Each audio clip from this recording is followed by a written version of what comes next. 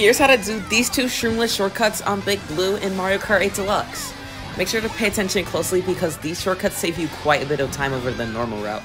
Now, first what you'll do is you will angle a left drift so that you will hit the edge of the boost panel. Then you will drift right off of the purple route and land onto the green route. Then what you do is when you get to right here, you will start another left drift, hit the boost panel, and then drift off of the track. Make sure to tilt your controller down and aim for the road ahead of you. This should get you straight through the shortcut. If you enjoyed, make sure to like and subscribe.